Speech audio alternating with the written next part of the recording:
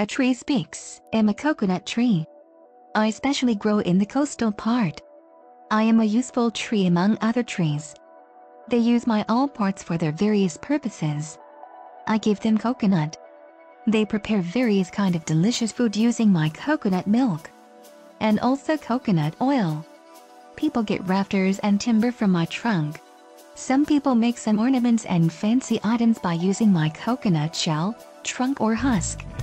People use my husk for making doormats, ropes, broom and mattress. People use my leaves for thatching their houses. Bulls and elephant like my leaves very much. My leaves are used for various decoration in the special occasions. At present, I am dwindling owing to the selfishness of the man.